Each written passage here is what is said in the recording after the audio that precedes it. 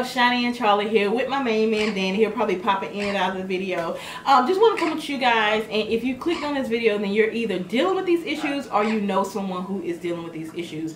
So I really didn't want to do this video. I'm still a little shaky. I don't know if I'm going to post it, but I was having a conversation with someone, and you know, I was just opening up to them, and I was just telling them some of the things that, you know, I've been through in, you know, in the past, and things that I deal with sometimes now. And this person was like, you know, well, do you think that all of that you've been through, all that you suffer from, this hard life that you've had, do you think that that was only for you to just sit back, write poems about it, and, you know, talk to random people about it? Or do you, he said, it's probably hundreds, if not thousands, if not millions of people that need to hear.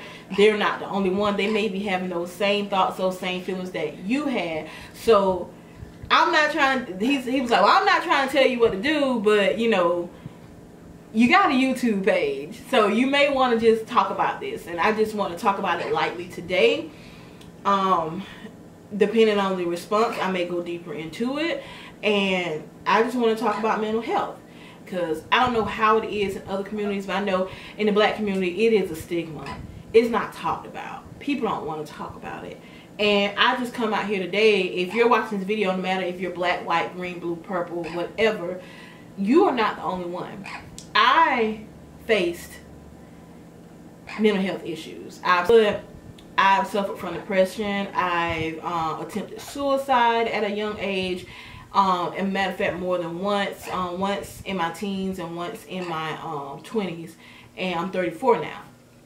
And I think a lot of it comes from not having anyone to talk to about certain issues, not having anyone to talk to about certain things, and feeling like you're by yourself, feeling like you're alone. One thing I realized is my family, a lot of my family members have mental health issues, you know, from depression to bipolar, schizophrenia.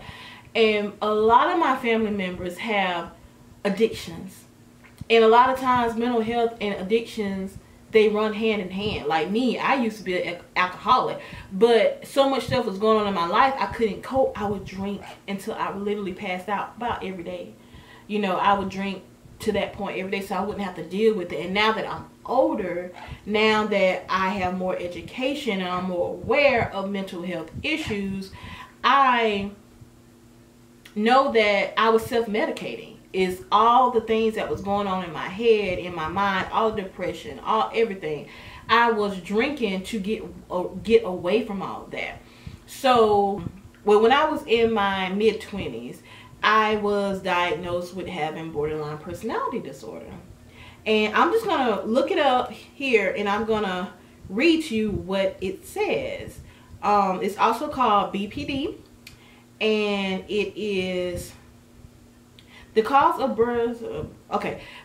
borderline personality disorder isn't well understood. Diagnosis is made on symptoms. Symptoms include emotional instability, feelings of worthlessness, insecurity, impulsivity, and impaired social relationships. So, yeah. I was diagnosed with borderline personality disorder in my mid-20s. I was medicated in my mid-20s to help with some of my emotional instabilities.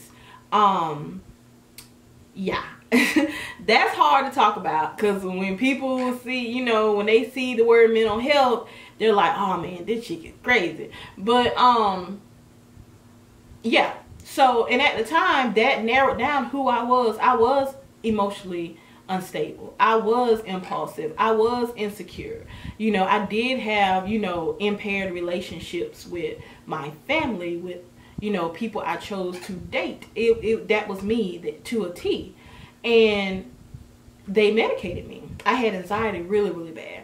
And so they medicated me. And so going with the borderline personality disorder, going along with that was the depression. You know, that was just really too much. So I was medicated with Lexapro. And so my job became very stressful, and it got to the point that I wasn't sleeping. And I didn't realize that I wasn't sleeping because my anxiety was just so high. And so I was prescribed trazodone. I think that's how you say it, trazodone. Trazodone or trazodone. I was prescribed that for insomnia, but it was also for anxiety and depression as well. So I took that, and she had my dosage so high. I mean, so high when I was on it. Basically, I was just high and sluggish, but I still wasn't sleeping. So she prescribed something else. I can't remember what it was. Trazodone was, she prescribed one thing to make me go to sleep, and trazodone was to make me stay asleep. I slept maybe 4 hours a day, and I got right back up. And I'm like heavily medicated. And so I was just like, bump this. You know, I'm getting back with my faith. I'm getting back where I need to be with my faith. So that's what I did. I got back into church. I started talking more. I started helping other people. I started being more aware of what I did and how I felt at that time. And however I would feel, I would either write it down or either I would go and pray about it. And that helped. Like, people say things like, prayer doesn't work or Jesus isn't real. That's a lie. Jesus is real because I'm still here. It shouldn't be such a stigma. It shouldn't be to where people who are dealing with these things, like a lot of times when people are dealing with these things, it's not their fault. It's not their fault. I mean, it can be some experiences they've been through. It can be some things that they've seen, heard. It can be, I mean, just hereditary. You know, it can be things going on, you know, in their family. And I mean, no one wants to talk about it though. Everyone's too embarrassed. And when people are dealing with these things, they're too embarrassed to go to people because it's such a stigma in the black community. Like, stop that. Like, for real, stop that. And I know people that are actually dealing with depression, and people say things to them like, you know, well, man up, or, you know, stop whining, all this crazy stuff that people say. But sometimes it's deeper than that. Sometimes it's deeper than a person just being a little too sensitive. Sometimes this person really has issues going on the inside of them, but you're making them go further on the inside because you're dismissing what they're saying. You're belittling them or calling, I mean, especially men. No man likes to be called soft. Like, what man wants to be called soft? No man. I don't care who you are. No man wants to be called soft. But men, these situations, they plague men just as much as they plague women. But I just want to put this out there that you're not the only one. If you're dealing with it, or if you know someone who's dealing with it, they're not alone, and you're not alone. But one thing I can say helped me, and a lot of people want to argue this fact, but a lot of things that helped me is Jesus. I mean, people can say what they want to say, but just because you say he isn't real doesn't make him not be real. You know, just because you say, because all the medication that they had me on, it didn't help me. It pretty much made me sleep, and it made me a zombie. So, of course, now you're not feeling depressed because you zonked out. You ain't feeling nothing. That's basically what the medication did for me. They made me feel nothing. When I got off the medication and I started trusting Jesus, I'm talking about, it was like a complete 180. It was like I finally felt joy in my life. I finally felt joy in my life. Finally did. But even, and I encourage people, like, get not just any church, but get into a real church that preaches Jesus Christ. Where the Spirit of the Lord is, get there. Because where the Spirit of the Lord is, there is liberty. Get there. Go. But if you can't go, if you can't get there, or if you don't want to go, talk to somebody. Talk to somebody. Let people know how you are feeling. And if somebody's coming to you, talking to you, letting you know they have these thoughts and they feel these feelings, don't laugh at them. Don't shun them. Don't dismiss them. Because you may be the difference between life and death for that person. That person, I would never forget, and I'm going to end this video. I would never forget, my friend and I, we used to walk around downtown, and we used to minister to the homeless and, you know, just the people that were out there. And this one man, we were just talking to everyone out there. This one man sitting in the corner, and he just wouldn't even make eye contact with us. And so you're just going to clean yourself while I'm doing this, right? So he eventually I'm like, okay, well, I'm going to go talk to him. So I was talking to him. He kept his head down. He never made eye contact with me.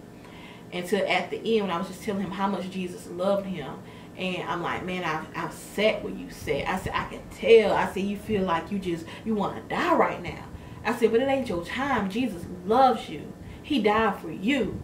That man looked at me. He said, I know Jesus sent you here because I was going to commit suicide today. He said, as you were talking, I was sitting here thinking about how I was going to do it. I was thinking how I was going to commit suicide. Like, what would be the best way that I want to step in front of a car? I don't have a gun. Like, what would be the best way for me to commit suicide today? And he said, I'm going to live. You know, I'm not going to do it. And I was like, thank you, Jesus. You know, even to this day, I thank you, Jesus, for that. And the next week, I went down there, I saw that man. That man was smiling. He had such a big smile on his face. I'm telling you, Jesus works. Even if you don't believe that, I'm begging you to believe me. But even if you don't believe me, talk to somebody. You are not alone. That you're feeling, you are not the only one that's felt that way. And it's not your time. It's not time for you to leave yet. If you're thinking about committing suicide, I have numbers in the description box of professionals. I will be more than happy to, but I'm not a professional, you know, but I have numbers to hotlines, professionals that you can contact. But I didn't want this to be an extra long video because I wanted you to be able to stay and watch the entire thing. But thank you so much, guys, for sticking with us. And if you want more of this topic, you want me to go more into detail, let me know. I'll be more than happy to talk about it. But thank you so much, guys, for watching. And as usual, toodaloo. Bye-bye.